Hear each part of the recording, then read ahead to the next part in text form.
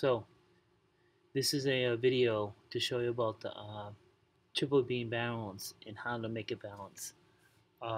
Once you've tried to balance it and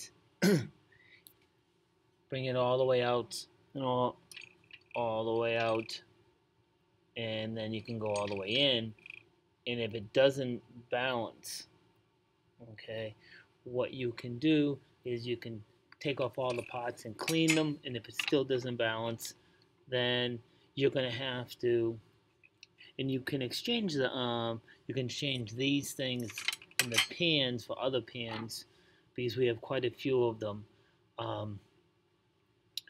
But if it still doesn't balance, you're going to have to take and change the counterweight on this, and that's what this video is, to show you how to do that.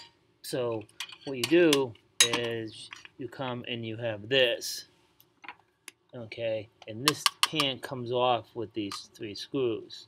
So you unscrew them, okay, and what happens is it's not easy to get them out and get them back in.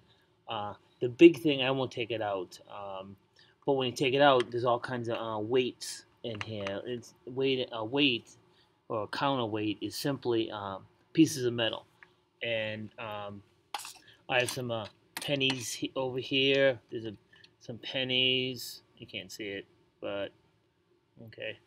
I have penny. Where are you? Right there. Sorry, pennies, paper clips over here. Okay. Also have some shot. This is copper shot. If you want, you can go over and ask Mr. O'Connell if there's any other type of metal shot too.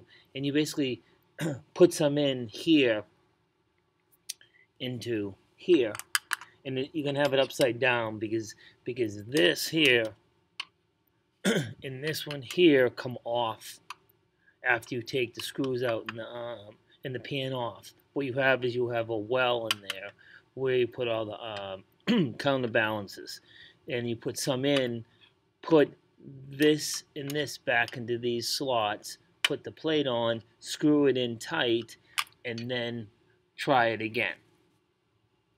Okay, and you keep on doing it until your scale can be weighed.